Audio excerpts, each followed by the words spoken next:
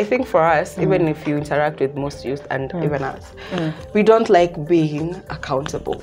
Exactly. Yeah, we're like, if I tell my mentor about what I did, and you have to tell your mentor what you're good at, what you're not good at, so that now they can be, and your goals, so that they will be keep on telling you, by the way, you need to move. You're not moving, you're falling. Why are you falling? You need to pick yourself up, you have to move.